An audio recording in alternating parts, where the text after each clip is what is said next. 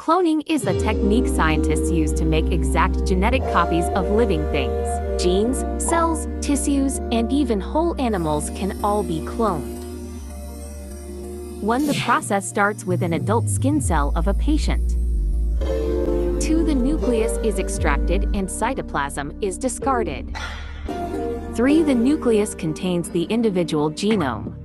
4. Original nucleus with patient genome is injected into the egg using electric currents and caffeine. 5. The resulting egg starts developing in the lab and an early human embryo is obtained.